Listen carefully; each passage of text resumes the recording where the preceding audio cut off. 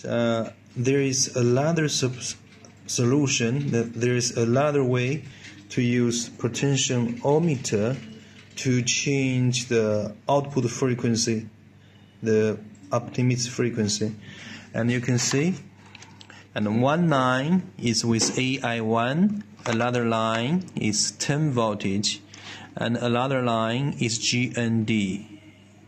Three wires from potentiometer. Okay, now I changed upper limit frequency is controlled by the potentiometer. Okay, and you can enter the parameters to this upper limit frequency by AI1 enter. Okay, and now we can start, and we can start the drive.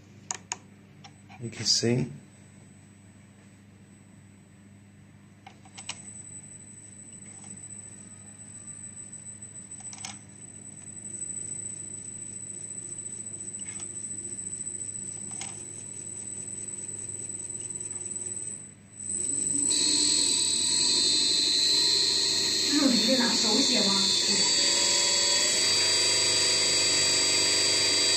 Now you can see